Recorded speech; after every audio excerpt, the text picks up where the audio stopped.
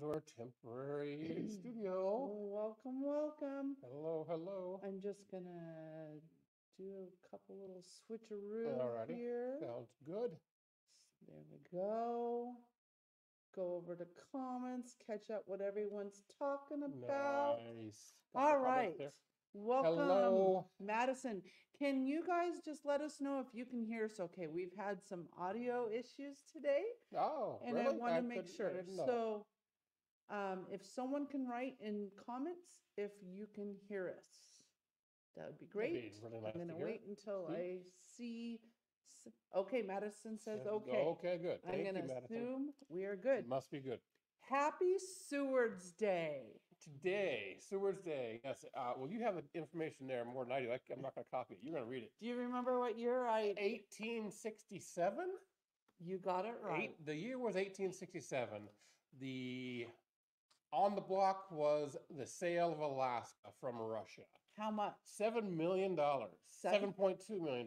There you go. Alaska was sold on this day. A lot of people for called it $7.2 million. A lot of people called it the Seward's Folly because they thought this was a wasteland. Well, wasteland. What's up there in Who the would north of want Arctic? to visit Alaska? Oh my gosh! And now today, all of you all want to visit Alaska. They want to see Alaska. Volume is very low. Okay. Well, we can. Can you turn that up? That new thing up? No, but is that a consensus with everyone? Is the volume really low, or Scott? Can you turn us up? Let's see. A little low for me too. Oh, go figure. Well, I think in your DJI thing, you can probably turn it up somewhere. I don't know how to do that, so we're gonna do this. You want to explain why we're downstairs in our dining room? Yeah, I do. Hold on. I'm gonna reason for switch that. to a new microphone. Okay, please tell me if this is better. So we're going through some technical issues right now. We're trying to install new equipment, hardware and microphones and such, and we haven't had much luck today. No. So, Mom, Scott, Rick, is the volume a little better now? I'm getting much better. Okay. Much better? Well, we tried. We tried. Turn that Bought off. brand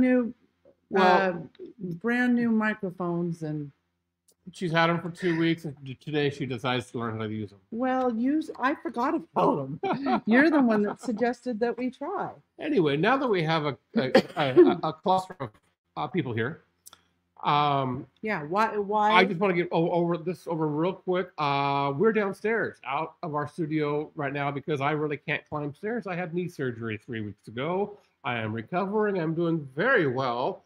I'm disappointed that I cannot walk, and I still cannot walk for 3 more weeks, but that's just the type of surgery I had. Stacy doing her best to take care of me. Sometimes it's not very good, but sometimes it's great. I'd still love her. Madison said, "Stop screaming." Okay, wow. Anyway, I'm doing good.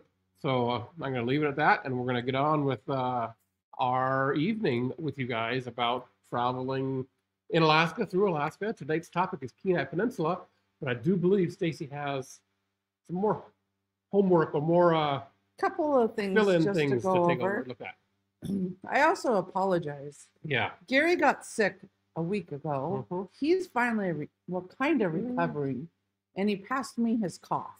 So we are going to try to get through this without coughing terribly too much. Yeah. But when I talk a lot, I tend to cough. So I apologize in advance.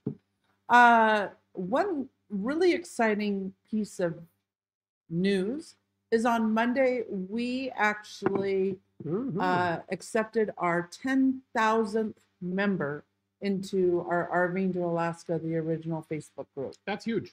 It really is. That's a really big number. And I say that's huge. You go out there to a lot of the other groups, there may be way more than 10,000. But our group, every single person is vetted to control the scammers and spammers. We also, there's questions you must answer to get into the group. And if you don't answer those after 24 hours, your request is declined.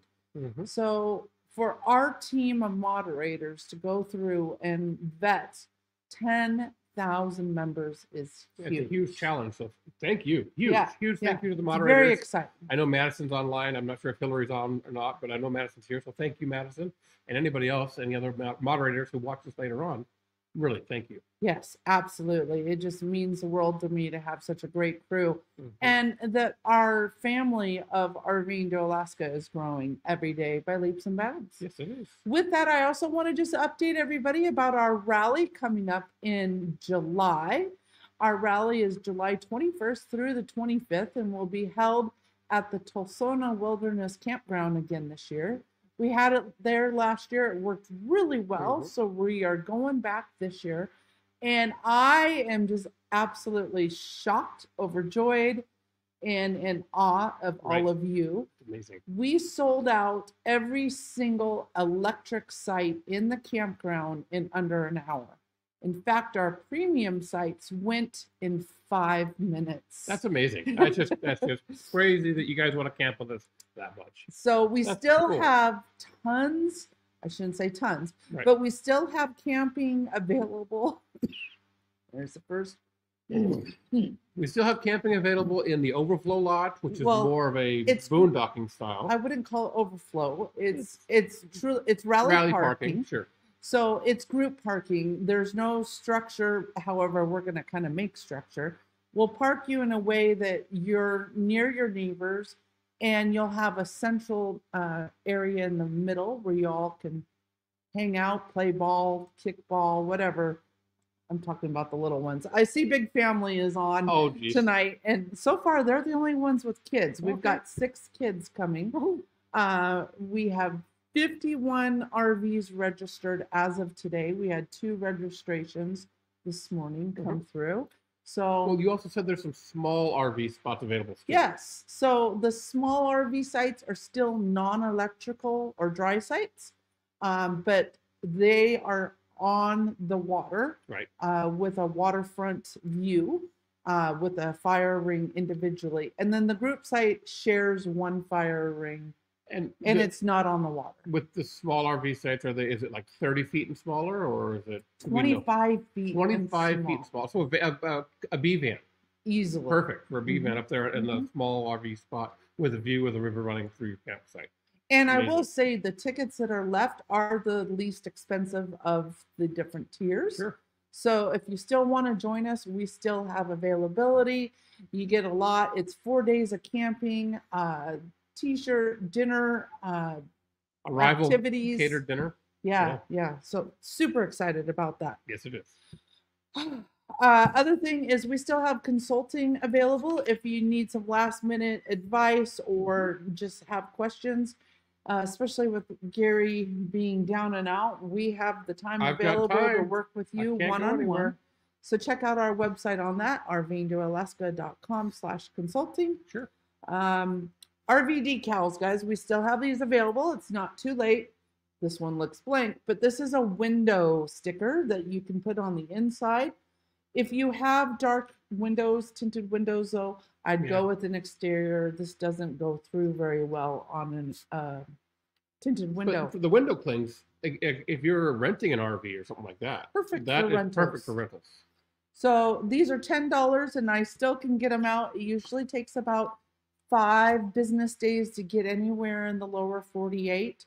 If you want, you can also order. I believe I've turned it on where you can pre-order and wait and pick it up here when you're driving through our area in Houston.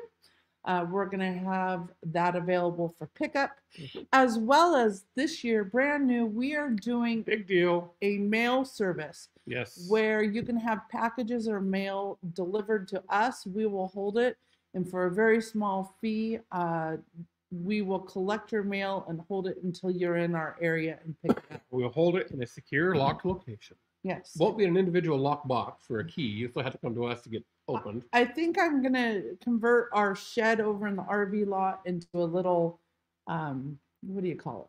A postal cache. Sure. Well, there you go. Postal cache. So, hey, that might be the name for it, too. Well, there's a business very close to that. I mean, that's what I've kind of called package cash. Okay. There's a business in Anchorage with that same name, so I don't want to Oh, confuse well, it with yeah, I that. guess we can't do that. But I'm going to get more information on that on the website by the travel season, which to me is May 1st. So I've got a month yet to get that information up, but that's coming. And last but not least, pay attention to the group page this summer because we are going to do monthly meetups, maybe even more than one a month, just depending on our own schedule, what we got going on.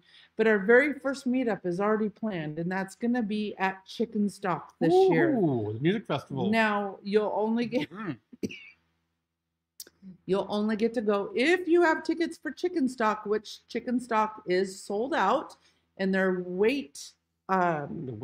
wait list is like hundreds of people long. Yeah. So if you don't have tickets now, unfortunately, your chances are pretty slim. But if you do have tickets and you are going, just know Thursday evening, the night before Chicken Stock begins, we're going to hold a meetup at our RV. Yeah. So, and you should know if you're going to be there already because you need to pre-purchase your tickets and camping. So, but that Thursday, right before Chicken Stock, we're going to do a meetup at our RV. That sounds great. All right. Yes. Is that good? And you got all your homework done? All my homework's done. All right. Guys, we're prepared tonight. Both got notes. Yes. And they're big enough so I can read them without my glasses. All right. I'm going to just buzz through here. Lots of just hellos and all that. Good. Seeing a lot of familiar names. So glad to see you all. All right. It's good to be back with you guys. If you have questions, drop them below and we will go back through and answer any once we get through our talking points. Sounds good. So let's start as if, boy, this is going to be rough. So we're leaving we talked about Anchorage and the surrounding area last time, and now we're heading down towards the Kenai Peninsula, and we're going to go into Whittier. And we're going to, sorry, just balding up. We're gonna first take that long, really cool drive through the tunnel. I wouldn't say it's long. It's only 3 miles long. How many people drive through a 3 mile long tunnel with an RV? That's true. Yeah. So it's the train tunnel that you drive through to get to Whittier. It is 3 miles long. It's lit up fairly well. Wide enough for a train to go through, so plenty wide enough for your RVs to go through. Can I stop you for a moment? And I'm sorry, just so you realize what we're doing, we're gonna, like you said, we're coming from Anchorage, and we're gonna work our way on the Kenai. Yeah. Going in that direction. And before we even hit that train tunnel, let's talk about where they can stay and do outside. Well, I guess so. Or do you want to do that on the outside? After we leave Whittier. Okay, after we leave. So we're taking tunnel into Whittier. Okay, I'll shut up. There's a couple of camping options. You know, Whittier is not really very tourist friendly. It's just it's a fishing town. Yeah. It's also where a lot of our commerce comes in off of the barges. Freight town, a working town kind of thing. The Alaska Marine Highway system comes in and out of there fairly frequently. So the cruise ships. And the cruise ship, yeah. So it's not really set up for much tourism. There's two campgrounds. Did you mention that? No, there's 2 campgrounds. There's one, the city campground by the waterfall, and then the beach campground. And they're both pay at the campground. There's an Iron Ranger kind of thing there. I believe it's not Iron Ranger anymore. They have gone to apps. Oh, okay, that's right. One of the apps. Mm-hmm. There are assigned sites for each campground. Just kind of be aware of the site number that you were pulling into. The campground, the beach campground has really nice views. It's not assigned. It's zoned. Well, it's just like, you know, when you go to if you park in front of a post that says 19, then pay for 19. No, it's a zone. Oh, wow. It's kind of like when you go to a parking area downtown, and they assign that block. She pays for it more than I do. I just park the rig. She goes to pay for it, so she should know. And we stayed there in August, and that's how I know, because it did change. It is zoned. So when you pull up, you're gonna look in your vicinity of that parking lot what your zone number is, and then fill that into the app. The beach campground's great because you got amazing views of the water, of the bay there. You kind of do, but it's blocked by high Blocked by high shrubs. but you got the beach side. You can go beach combing on the low tides and all this and that. Mhm. It's really cool. The waterfall campground, we have not stayed in. No. But I understand because it is up near the waterfall. There may be some bug issues and this and that. It's buggy. But people still love it because it's a beautiful. The waterfall's huge, so it's still a nice campground. Another con, I'm going to go back to the beach because that's where we always stay. They are, the port of Whittier is, well, actually not the port, but at the head of the bay, they are building a new cruise ship terminal. Uh-huh. So there can be a lot of construction noise at the beach campground. When we stayed in August, there was a lot of dirt trucks running all day and pretty late into the Very night. late into the night. Until the tunnel closed. Yeah. So you can expect that there's going to be more construction noises because I believe that cruise ship here is due to open in summer this year. This summer or fall, something like that. So I don't know when, but that is one thing that even though we say it's a beautiful, it's still just a parking lot. It is. But there could be construction noise. Yep. So things to do. The Begich Boggs Visitor Center. You might as well say that when we go out of the tunnel. Oh, that's right, because that's It's the other on the way. other side. Yep, that's the other side. That's 26 Glacier Cruises. There you go. There you go. How about that one? That's out of Whittier. In Whittier, what's nice about the 26 Glacier Cruise is part of their tagline is their motto is they guarantee no seasickness. It's a pretty good size dual hull boat that cruises through the water. It's like it's the hydrofoil boat, isn't it? It's a catamaran. I think it's a catamaran. It kind of goes planes up high out of the water a little bit. So I could see how it could be a fairly smooth ride. And I know they are building a second boat adding to the fleet. Yes, they are. Yep. And if you want a little smaller, more personalized cruise tour, maybe the Lazy Otter charters might be a better option for you. If they're smaller boats, they might be able to get you closer into the glaciers or wildlife viewing areas. But Lazy Otter is a great charter as well. They also, an activity we always see whenever we go out on our own boat is the jet ski tours. And I'm sorry, I don't know the name of that company. We personally haven't. No, I've personally never spoken with them. Well, on the docks I'm talking about. On the docks. Yeah. But we have heard from our past members how fun the jet ski tours are. Yep. It's an all-day activity, and they take you all the way out to Blackstone. That's the closest tidewater glacier. It is the closest tidewater glacier. Yes. And they go all the way out there, spend like lunchtime, and then head back. It's a fairly long trip. I mean, it is a long trip. But if you guys aren't used to jet skiing for an extended amount of time, probably 4+ hours, maybe you need to question whether you want to do that or not. But it's long. I know it's a long trip. That'd be fun. They set you up in proper dry suits and PFDs and all the stuff. But I would love to go do that. Also in Whittier, there's a lot of great little hikes in the area. I know at the end of the road, there's a hike out there that you can hike out to one of the, what do you call that? I can't remember the name of it. Not the Seward. But I think there's one of those batteries out there too? I think so. Old military battery? Military site. Also, there's the Portage Glacier Pass Trail.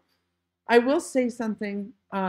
If you do that Portage Pass Trail and you're on the Whittier side of the pass, which you will be if you do that hike, be very conscientious of parking. There are some residents that live on that road, and in the past, they have been blocked to the point they couldn't get out. And that could lead to very serious consequences if there's an emergency. In this case, one of the boat captains couldn't get out and make one of his charters.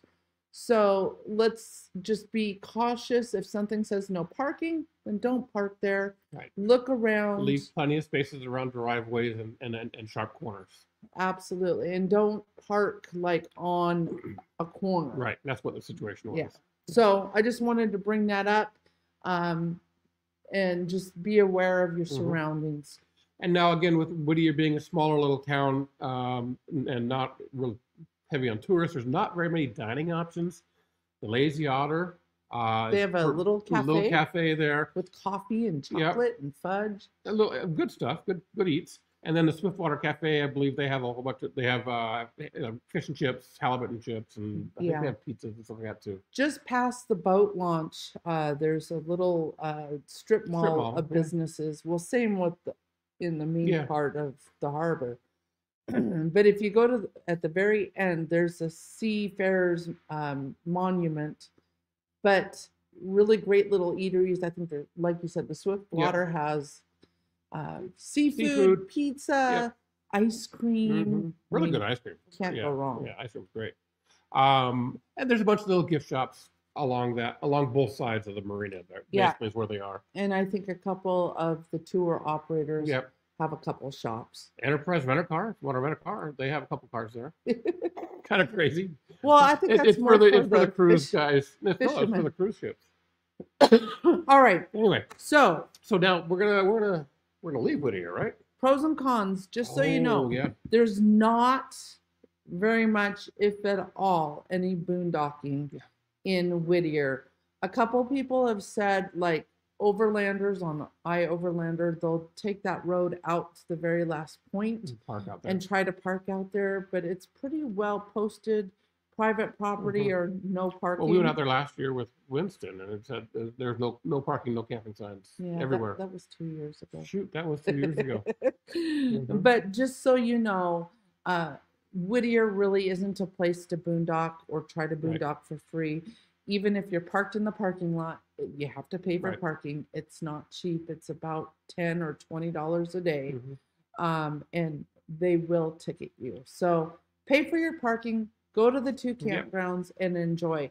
Now, if you don't want to stay in Whittier proper, I was going to say though, before we get out, don't discount Whittier. It's beautiful. It is. It is amazing. You get into the little town in there, and the marinas, the two different marinas, one main one anyway. It's just a beautiful location. Drive around at the end of the road. There's some berry picking during certain times of the year. If fish are running up the streams, you have a chance to see them and some bears. It's beautiful. We're 20 minutes in. You talked a lot too. Okay. One other quick thing, just so you know, driving into Whittier, there is a toll at the toll booth to go through the tunnel, but there is no toll to leave Whittier. With the train tunnel, it is a one-way. I believe you can enter on the half. Yeah, you exit on the top of the. If you're in Whittier, you exit out of Whittier at the top of the hour, and you enter Whittier from the other side at the bottom of the hour. So traffic rotates. So you may miss the tunnel, and you'll have to hang out for half an hour. An hour. No, an hour. An hour. Yes. 45 minutes. Well, 45 You have 15 minutes after tunnel opening to make the tunnel. Yeah. Tunnel opens at 12. It closes at 12:15. Yep. And then your next chance is 1. It will close at 1:15. Bingo. Or 12:30. Moving on. You get it. Okay.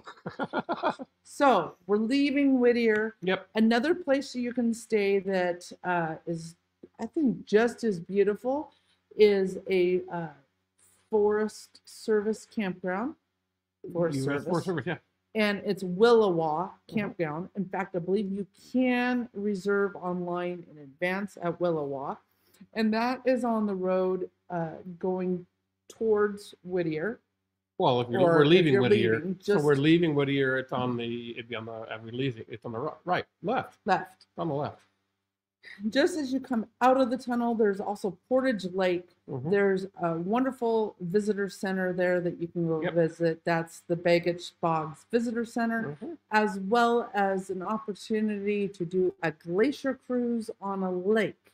So if you want to go see a glacier but not go on the ocean because you're afraid of seasickness, Portage Glacier Cruise is a perfect opportunity for you to get on a boat, see a glacier up close on the water, and not get ill. Correct. Anything else on that road? There are a couple of boondocking spots on Overlander on that road through the valley there along the rivers. check it out. Check it out before you pull your rig in there. That's all I gotta say. Some are big, some are small. Yep.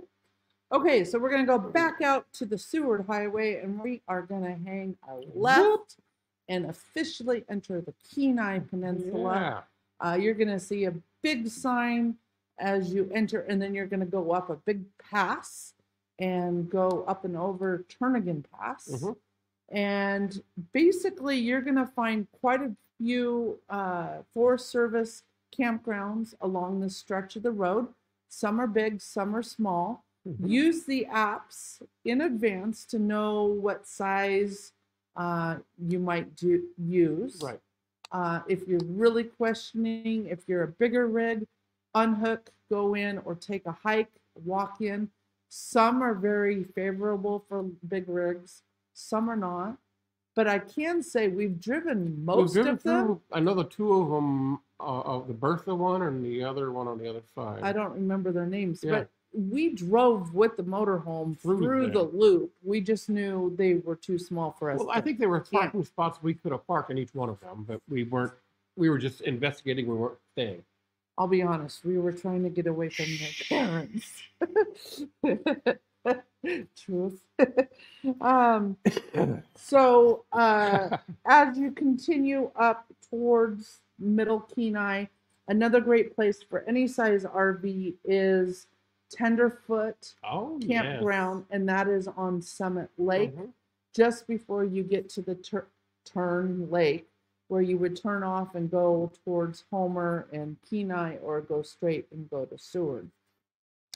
One other little side trip down is the little town of Hope. There is camping available down there. Paid camping is at Porcupine Campground. That's a state campground. That is a state campground. Yep. And Seaview Campground, which is private, right in town where the little cafe is. I have a hard time calling town. In community? It's a town. It's a little town. There's also some boondocking available on the outskirts and off of side roads. Right. Again, use your apps like There's iOverlander. really good long trail roads that are up in that area that you can drive on with a off-road vehicle. I would say smaller truck camper or sprinter van. I was thinking like a day trip in your Toad or something like that. Yeah. It's a great little trip. Things to do in Hope. There is a recreational gold mining area on the Resurrection Creek. So if gold panning is something that you want to do, this is a legal place. You can do it. We have panned gold there. We've seen flakes. I think we kept them. We've got a couple of flakes. Yep. Also, we were there in mid-August, and that is when the salmon were running. Pinks were running. And they were thick. They were snagging.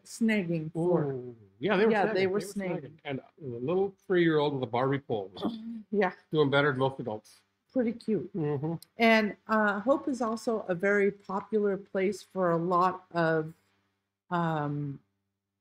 music scene. Yes. So a lot of local bands will go in there and play like folk music type music. So every night somewhere. Very active, especially if you're like in the Seaview Cafe RV park area. Definitely could be lively. Yes, it will be. Somewhere right here. For places to eat, we've personally ate at the Creek Bend Cafe, and I have been dying to go to the Dirty Skillet. Our timing just doesn't work. They don't open till 3, and we're usually trying to get to Seward or something, and we miss. We're passing by about noon or so. It's like they're always closed, and I think they're closed on Sundays or. Closed on Sundays. But if you're there in the evenings, check out the Dirty Skillet. I follow them on social media, and their food looks amazing. If the fish are in, it'll be very busy. Just gonna say that. All right, so we're gonna continue down the road, and we're gonna go down to Seward before we come back up and head over on the Sterling Highway. Sounds like a plan. So from Turn Lake, it's about another 42 miles or so down to Seward, and of course Seward gets a lot of chatter on the Facebook group, and there's tons going on. There's lots of festivals like the Mermaid Fest. Of course, there's Fourth of July is their huge. biggest thing. Oh yeah, it is. Couple things, places to stay. I have down there is a KOA on the Exit Glacier Road. We've personally stayed at Stony Creek RV Resort, which is out of town about 3 miles. I think we stayed that in 2 different ways, in our motorhome and in our boat. Yes. Interestingly. Then there are lots of City of Seward waterfront campgrounds. Mm-hmm. Something new since COVID is you need to book in advance your stays. You can't do a first come, first serve, which is unfortunate. Mm-hmm. I think there's one campground where you can come in without reservations, but I don't believe it's on the waterfront. But check out the City of Seward's website to find out all their different campgrounds. I will also note, if you're there for fishing, you may want to check out the campgrounds out Nash Road. Right. There's a couple of parking lot campgrounds out there. It really puts you close to where they're doing the snagging. It puts you close to your own fishing. If you have your own gear and you want to go out and go snagging, it puts you close to that. If you're taking a charter or something like that, then you want to be on the other in side. town. You want to be in town with everything But else. we know so many people, they're there to fish and they want to do it on their own. And that's a great place to park and stay. And you're right there at the action. Yep. And again, fishing is basically all summer. Different species run through different areas all summer long. And you will find there are higher times than others. And that's basically because the different species that are coming through, maybe not as popular as the other. Yeah. Things to do when you're in Seward. So, of course, one of our favorite cruises is the Kenai Fjords cruises. We actually have a special with them.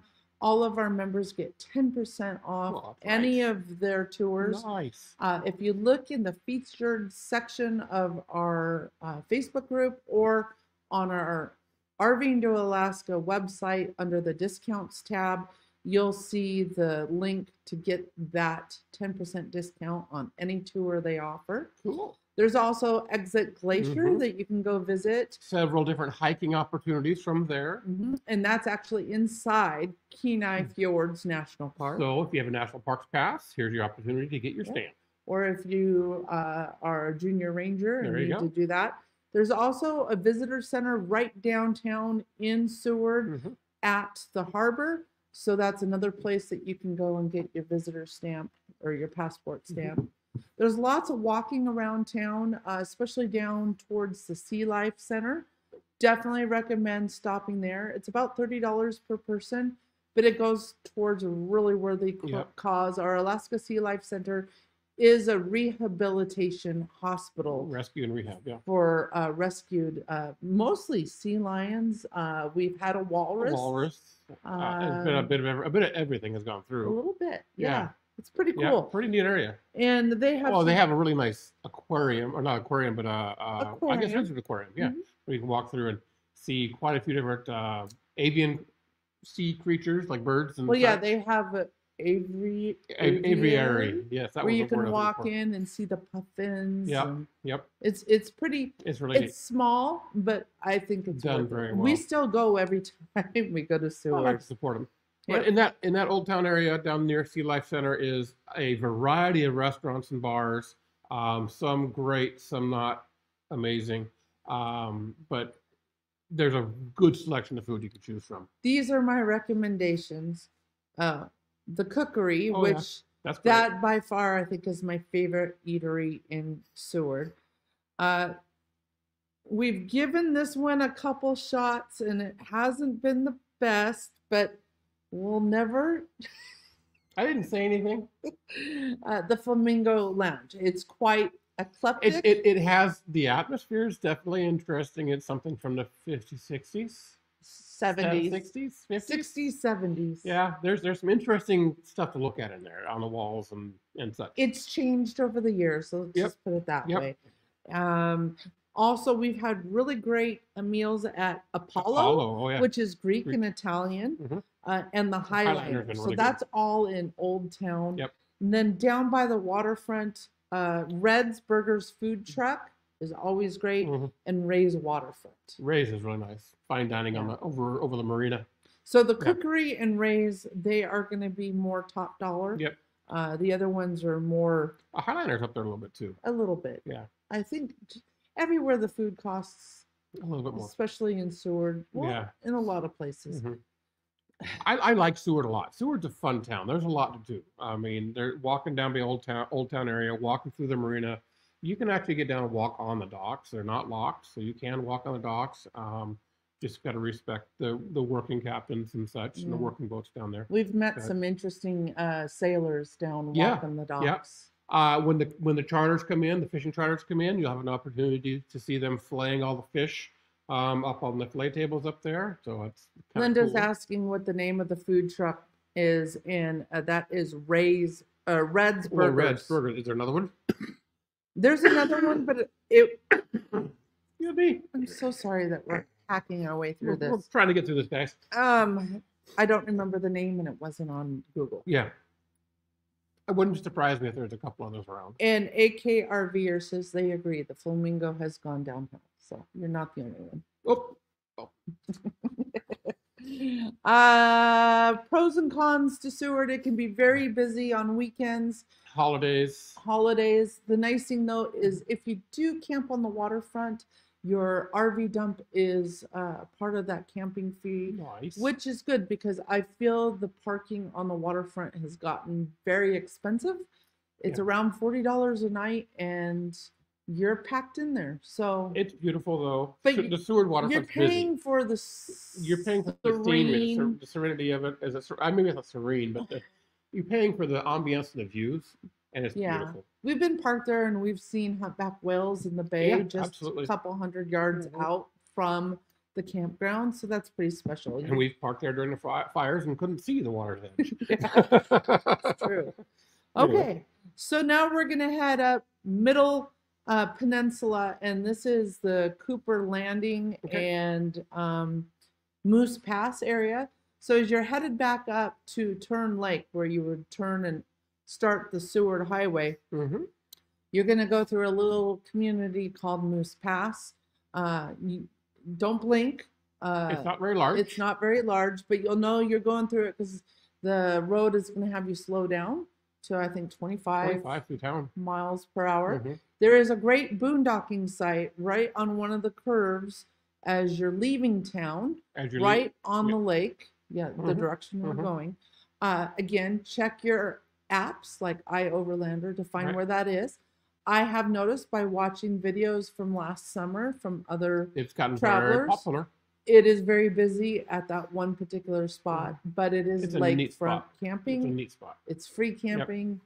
It's gorgeous. I know in Moose Pass there's a couple little eateries. There's one cafe that seems like it's pretty busy all the time when we go through. Mhm. We haven't stopped there, but You stop to grind your axe. well, that's a different The different spot is they have a water Water wheel grinder powered by a little creek that flows down the mountain, and they have a stone grinder on there that you can grind an axe on if you need to. So we did it So for we did it. nostalgia.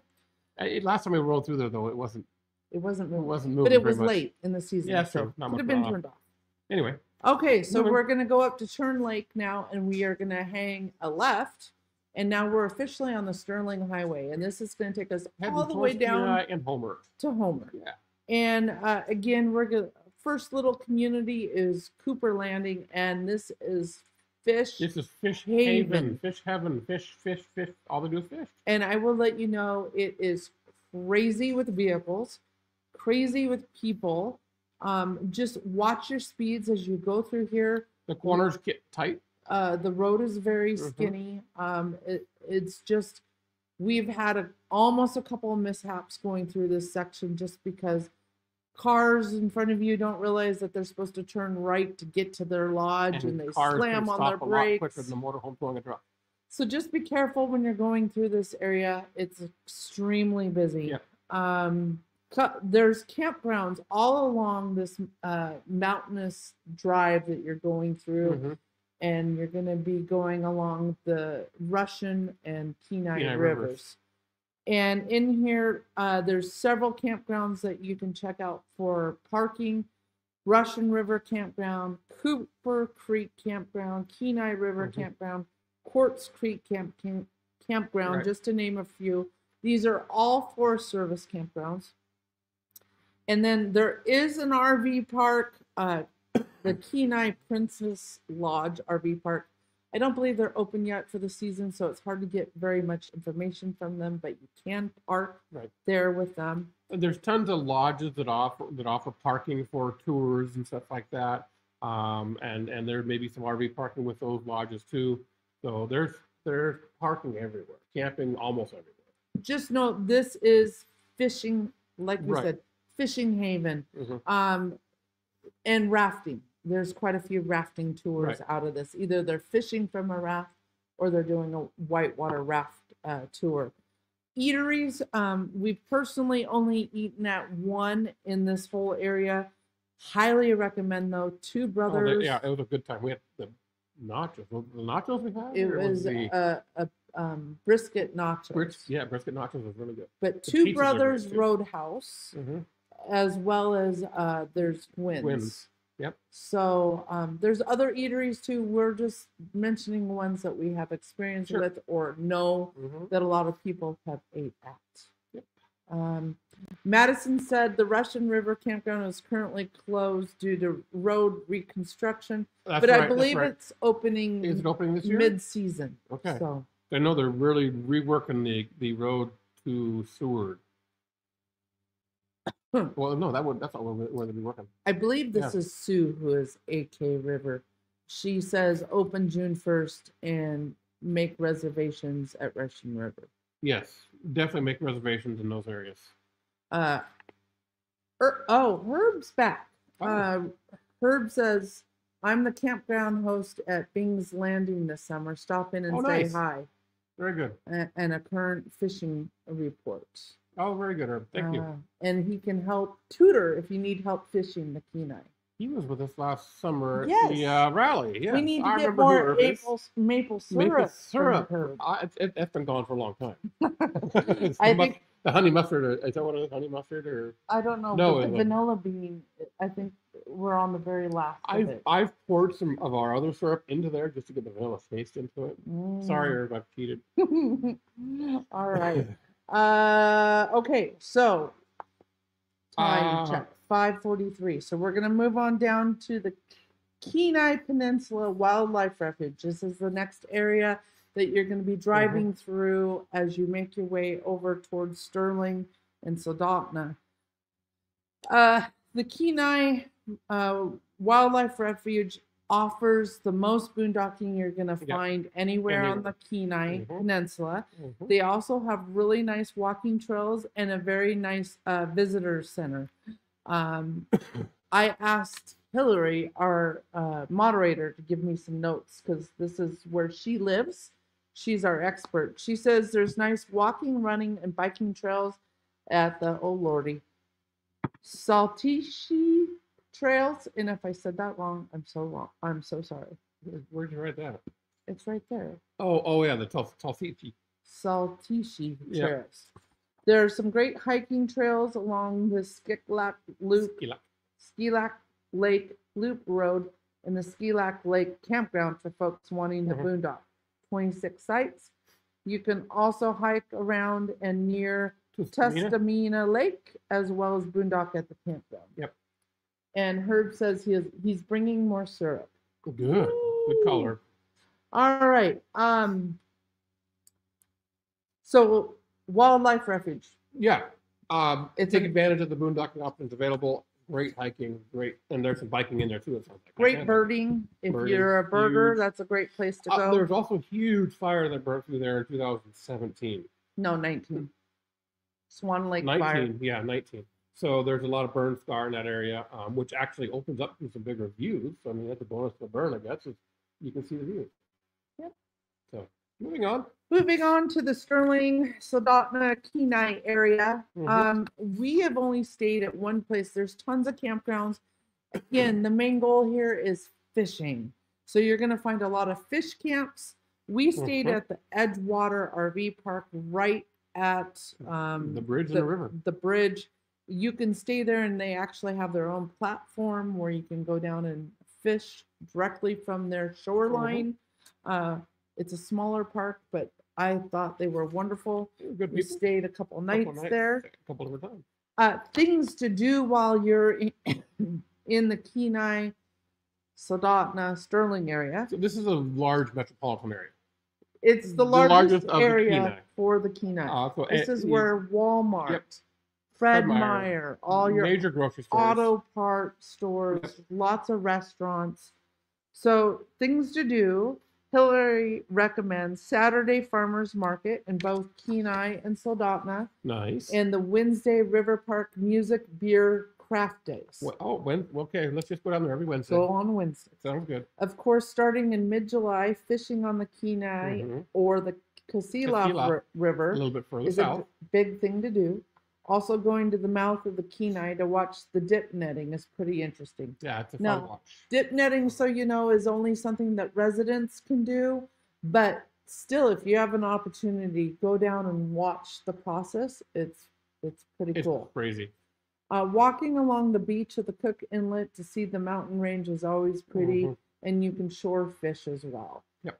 For eateries, Hillary recommends the Kenai River Brewing Company, the St. Elias Brewing. St. Elias is where we went. That's where we had really great pizza. Good food there. Senior Ponchos. Actually, good beer there too. Yeah. And you can't get it anywhere. And they don't distribute that. No. Senior Ponchos for Mexican, Buckets, the Duck Inn, Audie's Deli, Ginger's for breakfast, Siam Noodles, Addie Camp for fancy dinners, and Echo Lake Meats for takeaway specials, especially the brisket on Thursday. That doesn't sound like a bad deal. Someone else just said right here, Echo Lake Meats in Soldotna. Excellent place to pick up meat. We have not spent much time on the Kenai ourselves, so we don't know all this yet. So we're using our outreach to help us out. We've always gone Seward and Ninelchik. Those are our main places. Yep. So speaking of that, we're going to head back further down the road. And in between Soldotna and Homer is the little town of Ninelchik. This is also where the Kenai Peninsula State Fairgrounds is, where you might go to Salmon Fest in August. But Ninelchik, we absolutely love the Deep Creek State Recreation Area. It's a really cool area. If you guys want to find some great campgrounds, look on Google and just put Alaska State Recreation Area, and you'll get tons of these little campgrounds pop up.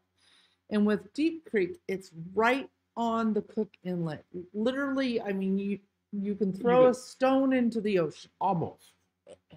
On high tide, I guess if you got to go to RVing and hit the ocean. And the view of the volcanoes across the way. You can see the Magic 3 almost every clear day. And can you remember their names? Iliamna, Redoubt, and what's S? I don't remember. IRS. It's IRS. And then Augustine is down an island. Down the way. See a really steep shaped cone island volcano. Okay, my Alaska expert. Someone put the S volcano down for us. We got Iliamna and Redoubt. What's the S? I forgot what it's called. Remember. Anyways, beautiful mountainous views from Deep Creek. Iliamna is directly across the way, and we were there one day and we saw it venting. It was really neat. Pretty cool. Low tides. This place, the Cook Inlet, has historic low tides or tidal swings. So be aware of that. But the walking on low tidal flats is pretty amazing. There's not really many tide pools with creatures in them and all that, but it's just walking out there on the flats. It's kind of cool. Also staying at Deep Creek, you can watch them trailer launch the fishing fleet for the day. Tractor launch. Tractor launch. Yep. So you'll, like, if you go on one of those charters out of Ninelchik, You'll board your boat on land, and then they will tractor you out and launch you out into the bay. And Yep. then same thing when you come back. Yep. They'll power on to the trailer at the same time as the trailer is coming out of the water. That's how fast the tide is out there. The tidal swing's so large you it's can't crazy. you can't put in a regular Pier boat launch. system, no, or docks. Nope. It just doesn't work. They also do that in Anchor Point Yes, as well, yes, which is another nice yes. little campground area. Tons of campgrounds in Anchor Point. So Hillary also said there's lots of opportunities Oh, for fishing boat charters all along the Kenai and Casilla for Yes. rainbow trout, steelhead, and Arctic char, Dolly Varden if you're not here during salmon season. So if you want to freshwater fish charters. yeah, Mhm. you have opportunities. Yep. She also says you can kayak or canoe at Kenai Lake, Tutsamina Lake, and Long Lake, to name a few of more popular ones. Oh, yeah. Also, we found a really great Thai restaurant in Ninilchik called Kinau Thai. I know we've spoken about them in the past, but They're worth it. it's a nice little stop, family-run restaurant. Just up the hill from Kenai or Ninilchik town is a beautiful little Orthodox Russian church. Orthodox church up on a hill. Beautiful structure, amazing views. If you have a chance, walk out that way too. So I definitely would stay at Deep Creek at least 1 or 2 Yeah, a nights. couple nights. Have a nice down. It's a great downtime to just relax and enjoy the scenery Enjoy around. what's around you. Well, Absolutely. it's named Deep Creek. There is a creek that runs right along. Lots the of side it. eagles. Oh yeah. Great opportunity to photograph Actually, I eagles think there. that's where some of my best shots were from. was There in or Ninilchik. Anchor Point. Mhm. Also down in Anchor Point, we're almost a Homer. Another place, if you want to stay outside of the Spit in Homer proper, is Anchor Point, Whiskey Point RV Park. Oh, Whiskey Whiskey Beach. Point. Whiskey Beach. Whiskey Point Is RV it Whiskey Park. Point? Oh, Yes. okay. You have it written It's an down actual somewhere. business. Okay. We met them last year at the Oh, Sportsman Show. but there's a Whiskey Beach too, in that area. Somewhere in there, Yeah. yeah. Yeah. Okay, but I this is think Whiskey Point. I think it's Whiskey Point, not Okay. Whiskey Beach. Maybe she's probably right. I mean, She does the research. Just saying. Whiskey Point. we haven't stayed there yet. We plan to. Hey, we're gonna go to Homer now. We have to go to Homer. Homer's next. Yep. So Homer, places to stay. So I did Oh, put a couple down. numerous. If you want full hookups, I've got 2 recommendations for you.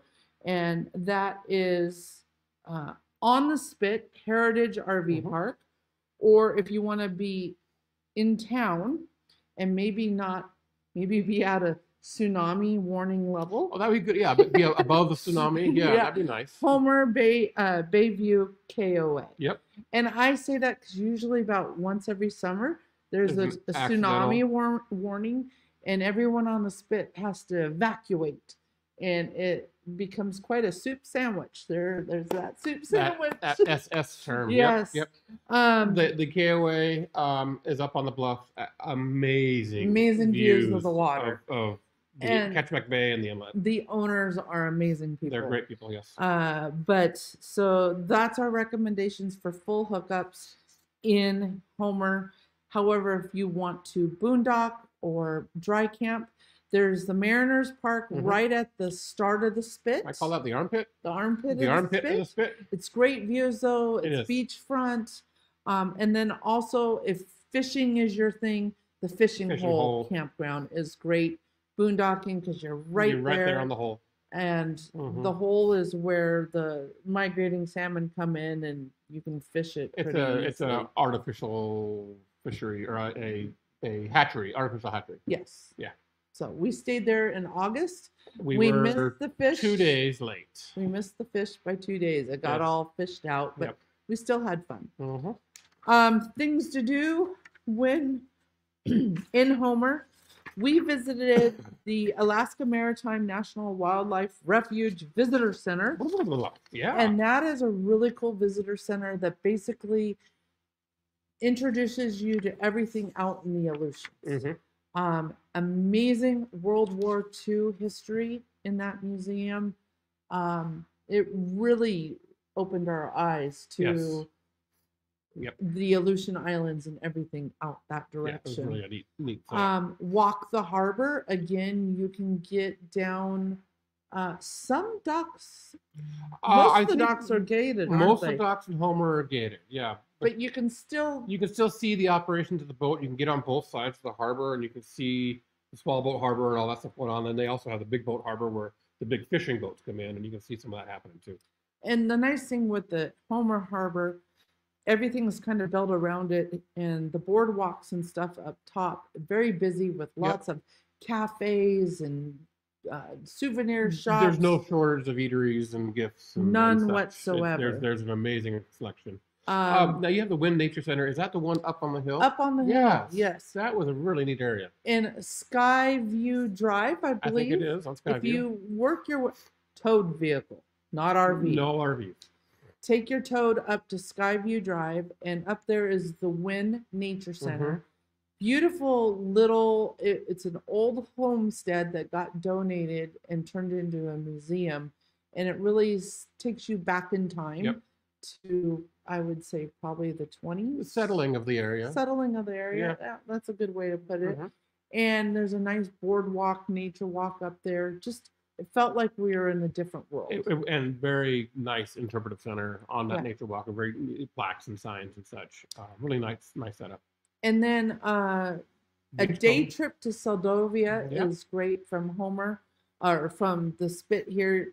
You can get on a ferry and go over and spend the day in Seldovia, which is a neat little fishing village. It's about an hour cruise. I think it's about an hour up there. So another great opportunity to see wildlife on the water with that ferry trip. And we did that for just one afternoon, and went over and had dinner and came back. It was great. Yeah. Now, what's the other place? Halibut Cove is another place. It's that draw is more of a restaurant setup, right? Yeah. Not much there more than the restaurant. Yeah. Yeah. But we haven't done it. I know. There's a reason. There's a reason why I don't push that restaurant anymore. There's actually a couple of reasons. Well, her pilot license was taken away. Yeah, there was an incident last year. Not very good for being an ambassador of Alaska. No. I'll just say that. But Seldovia, I definitely Seldovia was really cool. And they have a lot of a good music scene in Seldovia too. They have a music festival every year. So check that out. If music is your thing, that might be something you want to go to. Also, eateries in Homer. I suggest Fat Olives. Of course, good stuff. Great pizza, as well as other good dining opportunities. It's not just pizza. Nope. Salty Dog Saloon. Take your cash have a beer and pin $1 to the ceiling. Yep. Flagship Creamery for some great ice cream. Berry wine. What are they called up there? Bear Creek Winery. So Alaska, of course, we are not of a climate to grow grapes, but they make wine out of fruit. Different fruits, yeah. So very good. Good selection. Also, of course, if you go to Homer, you want to halibut fish. It's halibut capital. Halibut capital of the world. And there's halibut out there. That is for sure. You have a good time doing it. I took a charter last summer with Captain Mike. With Homer Charter Fishing. Yep. He got really fancy with his name there. Yep. It was Homer Charter Kingfish, King Salmon, and Halibut Charter, and I got one king salmon, one silver salmon, and 2 halibut. One of the biggest halibut he's ever seen on his boat, about 75 pounds. Okay, I'm going. It's pretty awesome. We got through our notes. Everything. Now I'm going to go to your questions. If you have any questions, put them up there now.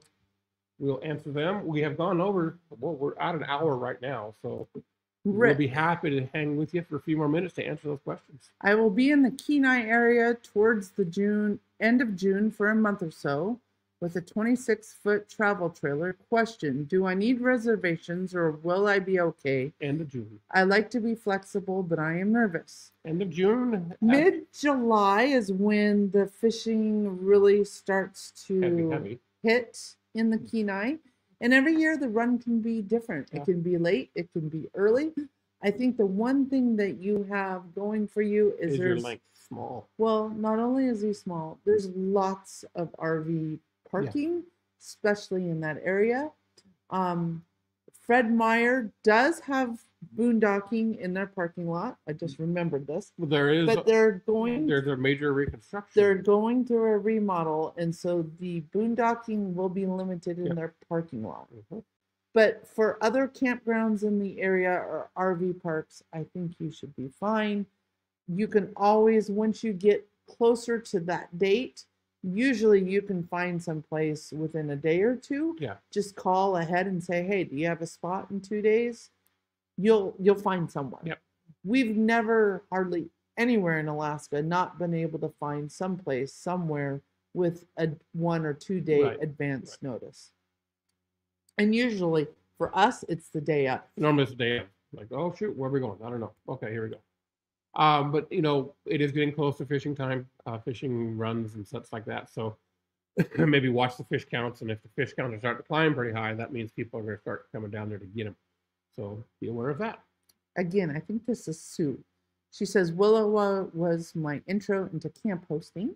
Willowa is great. It's got paved roads all the way around it, and then gravel dirt lots. But it's a really nice campground. Look at you, were right. Bertha Campground and Granite Creek. See, I'm told you. This is Sue's area. She camp hosts in Hope usually nowadays.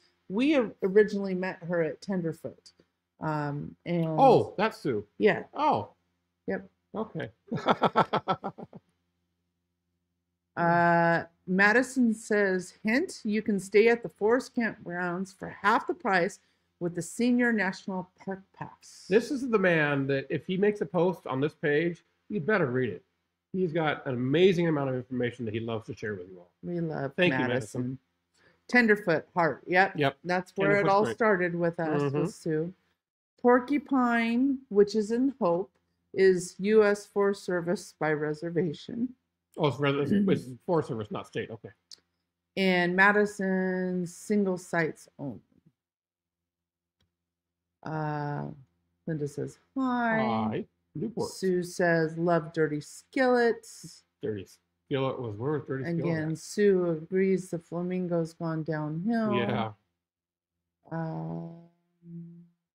Sea otters often right out there. We sea otters outside of Mariners Campground, maybe?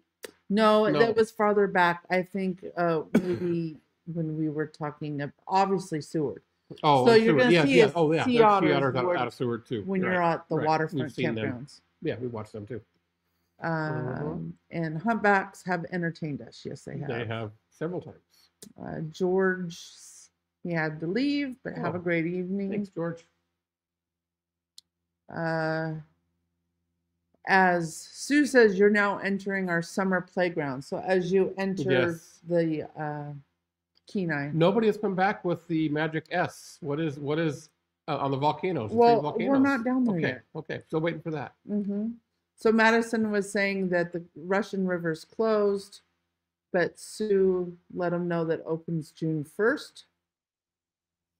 And Herb says that he's going to be campground host at Bing's Landing.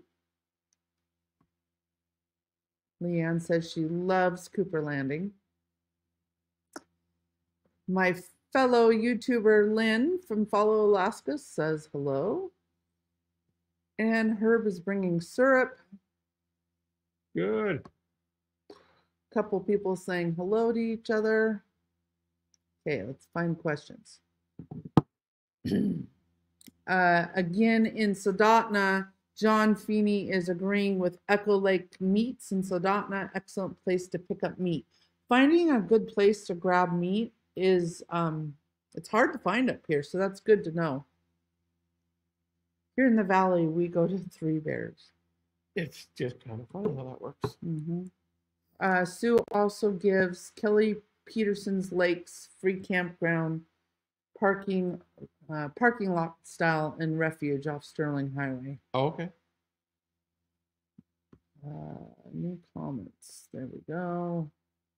Madison's replying to Rick, if you're concerned about going first come, then just go for a reservation. I've had a problem finding a place for the night, but he's never had a problem, but he's also in a B. Yeah. It's pretty easy. You can usually find some place. Yeah, but if to take the stress away, just make the reservation if you need to. Mm-hmm. Rick says, can I get a reservation a few days out, or do I need to book far in advance on the Kenai? I think we already A few days out is probably good. we replied to that. But if you want to eliminate the stress, then make that reservation earlier if you need to. Friday and Sunday afternoons are very heavy traffic times to the Kenai Peninsula. Yes. Yes. So you got to remember that the Seward and Sterling highways, both of these highways are all single lane or 2-lane, 1 lane in each direction. Mm-hmm. That is the playground for Alaska and the locals. They go down there to fish. So not only do you have tourist traffic, but you have local traffic, which really congests. Yep. If there's any sort of accident, it can close down the highway for hours. A long period of time. Like we're talking 6-7 hours. I know we had someone ask about, they were wondering if they had a flight at like 2 p.m. to go pick someone up. Could they leave that morning? And that's really pushing it. Mm-hmm. Maybe not picking up, but dropping them off. Yeah, that's off, more important. So just know you could get held up on the highways there if anything is going on. There's also been some construction. I think most of that's cleared up now. They were nearing, I think, the end. Along the Turnagain? Along the Turnagain. We haven't been down there for a bit, so I'm not sure how that's going on right now. Well, we were there in August, but well, it's been a bit. It's been a bit. It's been a bit. But just know, pack your patience. Yep. Remember that summer is our road construction season. They can't do road construction in the winter, so you just have to work with it. Yep. Let's see here. Mount Spur from my mother. Mount Spur. She went to Google and she Googled that. Yeah. Only mount I could find on the map in that area. Oh, okay. It must be a volcano. But I think that's it. That does come to mind. Yep. And I have one person that had actually a couple people on the Facebook group. So I'm going to go there real quick. Alrighty. Real quick. 12. Okay, all calm. We're going to use Homer as a home base for excursions to Katmai and Lake Clark. Mm-hmm. Do you have any recommendations for outfitters air taxis to Lake Clark? Or can you recommend a Ring of Fire flight scene trip? I do have a recommendation. We went with Barefoot Tours LLC. They're out of Homer. They flew us into Lake Clark and we spent the day watching the bears. Well, we didn't go to the lake. We were on the Cook. We went to the national park. The national park area and the Cook Inlet. Mm-hmm. I don't know if they want to go into Lake Clark itself. Well, no, he says to Katmai and Lake Clark. I guess I'm assuming kind of thing to national parks. Okay, bear viewing kind of stuff. Yep. What I liked about Barefoot Tours is they only have 5 passengers for their plane. They don't do double bookings in a day. So if you've got him booked, you've got him for that day. Yep. And he really lets you decide what you want to do. You get to dictate your tour. If you want to stick with those bears and watch them, you'll stay there, or he'll move you to another area. After our bear viewing, he actually flew us up and over Iliamna. Like I said, we saw it venting. And so we got to get really close to the volcano. Up there. And so we kind of got that volcano tour from the air. So, you know, you can call and ask, hey, can I get this extra little flight in? I'm sure they'll work out the fuel difference and it'll work out great for you. Yeah. There's other air services out of Anchorage as well, instead of just Homer. Pretty much anywhere in South, Central, or on the Kenai, you're going to be able to find a flight tour. That reminds me, Seward Air Tours. Of course. I meant to mention them. Yep. They were on our list. I think I was just trying to get through it. They're a great taxi service as well as tours out of Seward. Yep. We flew with them 2 years ago and had an absolute blast. I loved our flight. Yeah, it was a 45-minute flight, but we got to see a lot. Went up over the Harding ice field. So answered that one. And Donna Neva says this is their last Monday Night Live before they leave their home base and meander their way to Alaska. Sounds We good. can't wait It's to about see you that time. guys. People are starting to leave, especially from the East Coast. Where Starting to make that tour. Where would you recommend to go see the whales, or at least try? Is there a certain time of year that there's a better chance to see the whales? We have reservations to Stony Creek RV Park at the beginning of July. There is a resident pod out of Seward. Orca. Orca, yeah, resident pod of orcas out of Seward that we have seen. Well, I've seen them a couple times in our boat out there. Pretty impressive to see. Actually, no, I've also seen humpbacks out there doing a bubble net feeding situation, literally 100 feet off the boat. I think so they're out there. Your best opportunity for whales, I would think, is Seward. Yep. And I highly recommend Kenai Fjords tours. And again, remember, we have that 10% discount 365 days a year on our website, as well as the top of the featured section. Check that out. We do routinely see whales in Prince William Sound as well. But I think, like she said, more opportunity with the tour because they go out there a little bit further, and they have spotters spotting for them, so they can kind of pick them out from a distance. Well, and they're out there every day, and so they kind of know where they're at. The whales are. Okay, and that's all the questions on the group page. Good, okay. Let me just check the business page real quick. None there. And summer can have a lot of cell data congestion. Yes. Yeah, it's getting better. I feel it's getting better. Again, AT&T wins the can you hear me now? If a cruise ship is in, that's usually the only time you may see heavy congestion. But I also feel with Starlink, the cell phone congestion isn't as bad anymore because people are using data in a different way. Right. I think Starlink, we were just having the discussion yesterday, this morning. Yeah. Coming home. It really changed things a lot. Yeah. Starlink has changed the game up here. I mean, it used to be you could trying to light us up a little bit more. Only have cell signal, when you're in town. So with Starlink, you can get it anywhere up here. In fact, we're coming to you tonight live from Starlink. So thank you, Starlink. That is our only source of internet these days. Right. And I think it's been working fine. We want to go to Pro and Next. I don't know how to say his name. The cabin that we saw. You'll have a chance to see it. If I remember, that's a special tour, though. It's a special tour through the not national park. I don't know, but we couldn't because it's clearly marked property. Yeah. With Barefoot, we could not go to that cabin, but we did see it. Yep, there are special tours available for that. I don't know where you go for that. Yeah, I don't. Any other questions? Oh, I didn't put that up. Yeah, Janet. Yeah. Janet, I think you had another question. Oh, that was the question. Okay. From the website. Oh, gotcha. Yes. I'm like, I recognize that name. Oh, different. It's on Silver Lake. Okay, not the same cabin than I'm thinking of. You'll have to talk to separate outfitters that do fly to the different lakes. I don't know if Barefoot flies to the lakes. I know he does fly to the coast for bear viewing.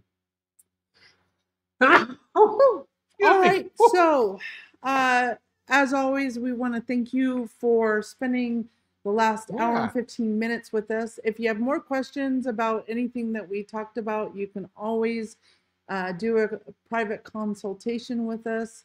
Learn more at RVingToAlaska.com, as well as you can pick up a lovely sticker. And use that search function on the Facebook page. There's an amazing amount of resources available there to you. Yeah. It works so well. Type in your maybe not your question, but a couple of words that would highlight your keywords. And it should give you some information. And if you'd like to come camping with us in July, check out rv2akrally.com for more information on how you can join us at the 2024 rendezvous. All right. That was great. Well, we want to thank you for joining us. It has been a great night. I am so sorry that we took a couple of weeks off. It's just, it's It's been a good difficult for both of us, a little bit. but it's something I had to get done. Even getting all the equipment down here just for this simple Yeah. at the dining room table was quite a hassle. Yep. But next live, we are going to talk about the Valdez Okay, and Wrangell St. Elias area. perfect. And that's getting towards the exit then.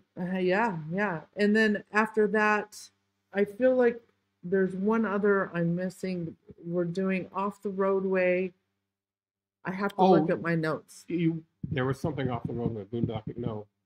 We are one short, Mm-hmm. and then we had 2 for April. Anyway, we'll look at the notes. We'll figure it out. Put it in the group page. We'll come back to you in a couple of weeks. We'll do this again. All right, guys. Thanks for joining us, and we'll see you next time. Have a good night. Night.